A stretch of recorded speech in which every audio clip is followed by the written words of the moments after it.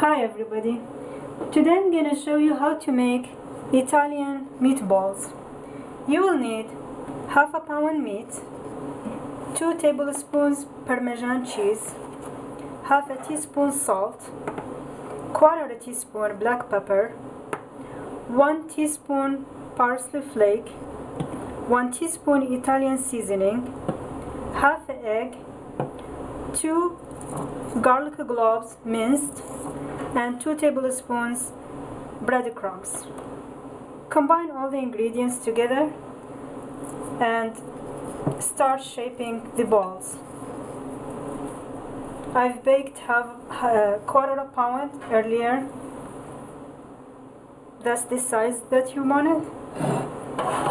Place them on oiled baking sheet.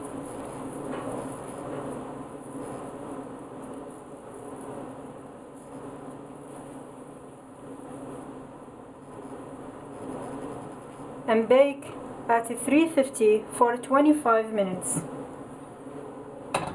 25 minutes later, you will get such a delicious meatballs.